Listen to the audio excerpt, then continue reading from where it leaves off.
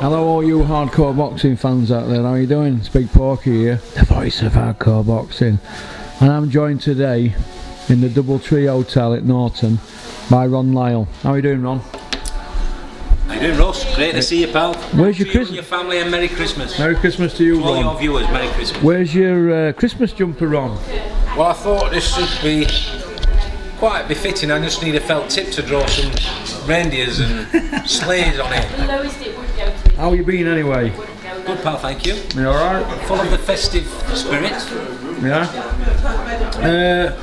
It's been an eventful year for you, Dennis, hasn't it, really? I noticed in your press release you've picked Josh Whale for Fighter at Year from your stable.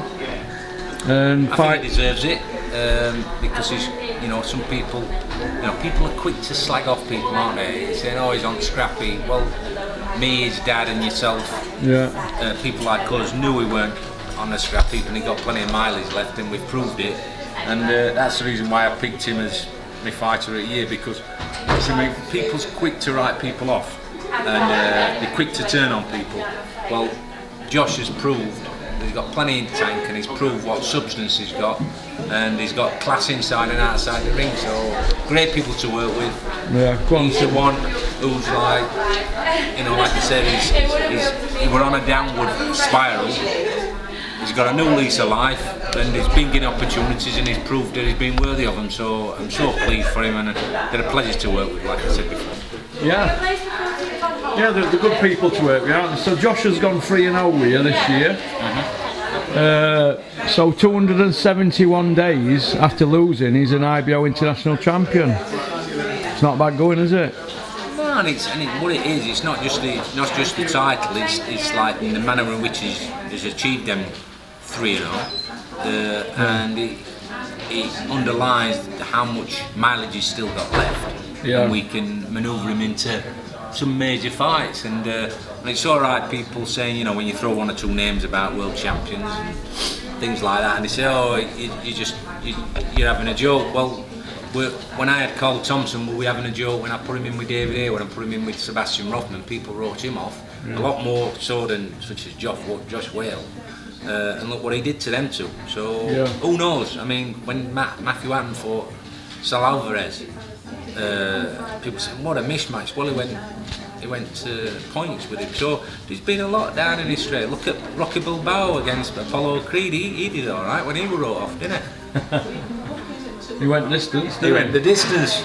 Adrian! That coffee's kicking in a bit. It is a bit too much caffeine. I'm like our little ones on refreshers and Smarties.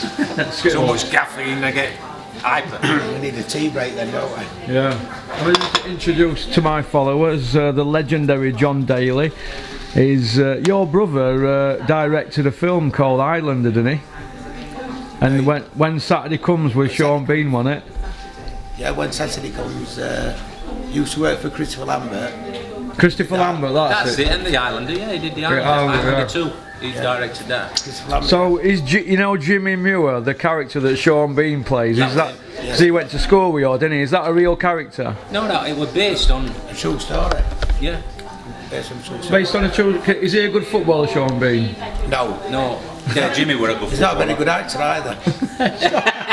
Oh, that'll not go down well, will it, Dennis? Should have been a comedian. Anyway, go on, carry on. See, were you coming out of that? You must get on alright with Sean Bean then, dear. It's not done bad to say we're a bad actor. Old Sean. So what's in store for Josh Whale now then, Dennis? February 21st. What next? We've got one or two options out here, and we're looking for a meaningful fight for him and a homecoming. Oh, you're alright to mention what we just spoke about? No?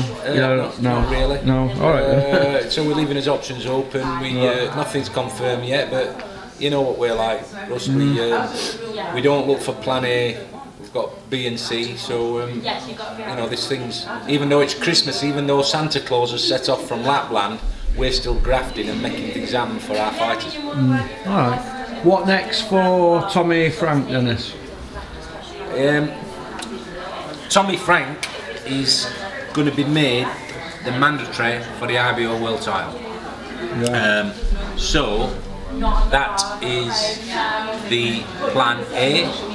we've still got his Commonwealth, and the great thing about Tommy, he can go flyweight or superfly, whichever weight division suits us, where the most meaningful and sensible fight for us comes up. So he's come a long way in 12-18 months, hasn't he, Tommy, from people not thinking, you know, about Tommy Frank, where he's on a lot of people's lips now. So a major success, and like another one, a pleasure to work with. Glenn's done a great job as well. We've got a smashing team behind Tommy, and there's some kids coming through from Sheffield with Glyn, with John Fuchs. Obviously we're going to get on to Richard Towers, who's obviously my dear friend, and we're going to achieve one or two things together as well. So it's going to be a great buzz in the future. Are we talking about the signings that you're on about, or we're not speaking about the new signings now? I don't know, you're throwing a lot at me today, Russ. I'm trying to get some out again. You look like Telly Savalas behind here with Lollipop, and you're asking a lot of questions like a detective. What about Peter Howe? I'm going to ask you. Peter Howe? Perry Howe. Peter Howe, Perry Howe. Perry Howe. He's a boxer, isn't he? What do you think? Do you think he's got potential? He's just had a draw on it. Yeah, but the kid Perry is learning on the job. I think he was a bit nervous, wasn't he? He was a bit, and I thought he'd done enough to win it. Selswell is a great story. Represented his country, or fought for his country in the military. He's an absolute gentleman, and he's as brave as they come. And he's going to learn. He's just moved trainers, I'm just told, that he's gone with Robert Riley, who's one of the first fighters I ever worked with, who's got his own gym. So he's going to get his head down and learn the trade, and I think you'll see a big improvement in Perry, because he's just got a will to learn and succeed. So we won't write that kid off at all. What about Cash Ali, Dennis? What next for Cash? Cash will be on the Barnsley show February 21st in probably an 8-rounder, and he will be moving up the rankings, and mark my words, he's a changed kid since Richard's got hold of him and got in his head. And obviously the controversy of the biting of David Price, I think it were a crossroads sort of thing in his career, where he's realised what he's got to be, where he's got to be at, and he's got to be professional, and he's knuckling down, and he's a different kid. Okay.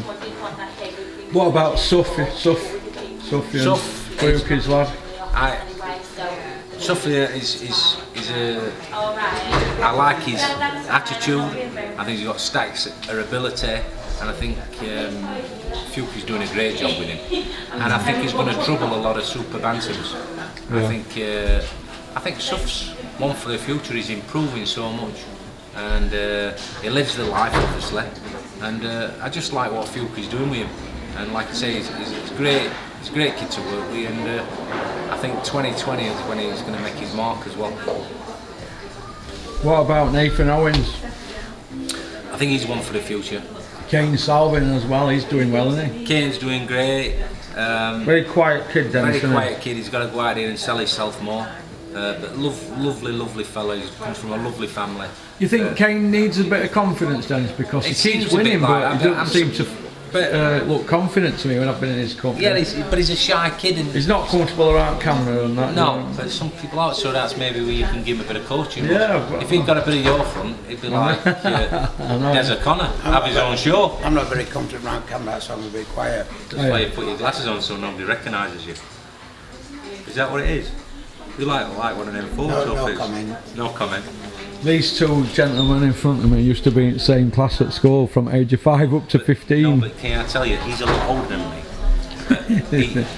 Because he used to copy on me, so he used to put me in their class because I was a lot cleverer. Yeah. So he used to put me up, so he used to copy off me, and that's why he's ended up in state what he's in. Yeah, we didn't end up with any A levels at all levels. Nothing. These two used to go to school. When they were 15, they used to go to school in Dennis's Triumph. Park next to teachers. Dolomite Sprint won it, Dennis. Dolomite Sprint. He was parked outside the headmaster's car. I was in trouble at school, so when I was going to take register to headmaster's office, they were in trouble. I would see Dennis says, you doing flexi hours, Dennis? Dennis should say, mind your own business.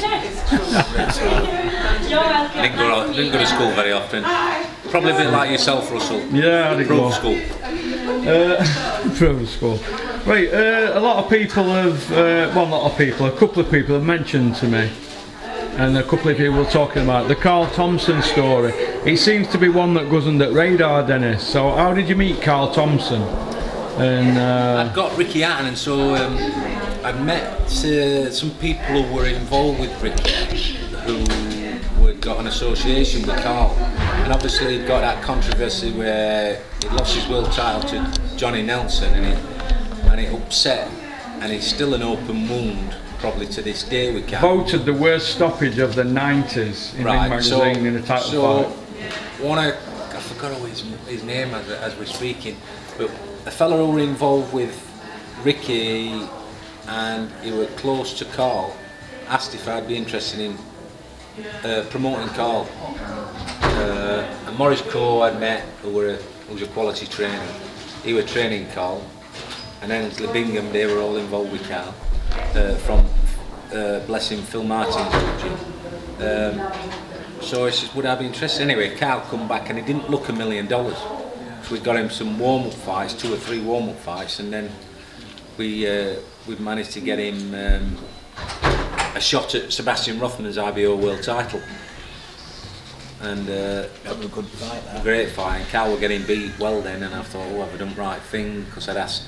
He played Richie possum Davis, though, didn't he? Yeah, played possum. But I'd said to Richie Davis, he were ready to stop the fight in Rothman's favour, and I'd said to Richie Davis, look, give Carl every chance, because sometimes his balance is not brilliant, and he let it go, and then Carl within a second or two chinned him, and the rest were history. And then obviously Adam Booth with David A wanted to fight Carl for the world title, and I think they thought it were an easy route to a world title, and obviously against my advice they wanted to take that fight, and we know what happened. Did you tell Adam Booth not to take the fight? I did. He rang me and says, we want you to deliver this fight for us. You're our promoter, you're Carl Thompson's promoter, you've got to deliver us the best fight. I went, yeah, that's true. And as a fan, I'd like to see that fight, but I'm going to give you a bit of advice, and who am I to give Adam Booth a bit of advice? But at that time, Adam had just got David A and were making his way with David A. I said, it's too dangerous for David to fight at this stage. Carl's still very, very dangerous. And he went, yeah, but we want this fight. And I said to Adam, remember this conversation, Adam, I'll make that fight, but I think he's too dangerous for David at this stage, and obviously the rest were history, and he stopped David. And obviously Carl Thompson, he's probably one of the hardest men you've ever met, in it? Yeah, absolutely. But when he was multi-champion as well, wasn't he? Such an unassuming fella. I remember ringing him up, because I always had a lot of respect for Carl. I know what you're going to say now. And I rings him up, and I'm right excited because we've managed to pull the IBO world title fight. And I went, Carl, and he talked very broad, like in this Bolton accent. And I said, Carl, it's Dennis. He went, hello Dennis, you alright? And I goes, Carl, I've got some great news for you. Oh yeah, what's that? And I went, we've got world title, Sebastian Rothman, June 23rd or whatever day it was. So I went, Carl, and he went quiet. I went, Carl, I went, go on then, what? I'm expecting him to go, yes. And I went, Carl, what do you think? He went, I'm just wondering what rotor our lass is on. I went, what do you mean? He went, well, she's working, she's a nurse at hospital, and I've got to check with her. I said, you've got to check with her? Well, that's what rotor she's on. We've got a world title. It should be alright, but I'll just check what rotor she's on. I don't know. But that's how down to earth Carl was. He was just a down to earth fella who had got priorities. Just a family man. Just an honest family man. Great. That's why I loved him working with me, because he was just an honest to goodness fella. Come on, Rushan, ask me a question. I'm going to ask you. Tell you something. I have somebody who follows this channel, and he's dying of cancer. He's called Stephen Davey from Devon. He used to do security for Scott Dan, so I just wondered if you give him a mention, because he always follows your shows and that. So it's 49-year-old Stephen. Respect to you. Respect to you, pal, and keep your chin up, pal. And my dad died of that horrible disease, and but I had laughs with my dad up until the. And he watches this every day, and it cheers him up. I cheered him up. He had fun. He got a fantastic sense of humour. So keep your sense of humour, pal, and my heart goes out to you and respect to you, pal. And I'm sure you're a soldier, pal. Respect. Moving on from that, Callum Smith, should he fight John Ryder in rematch? Because the word is that Eddie's backing him into a corner to fight John Ryder. Yes, I do. But they don't want it, Gallagher and Callum.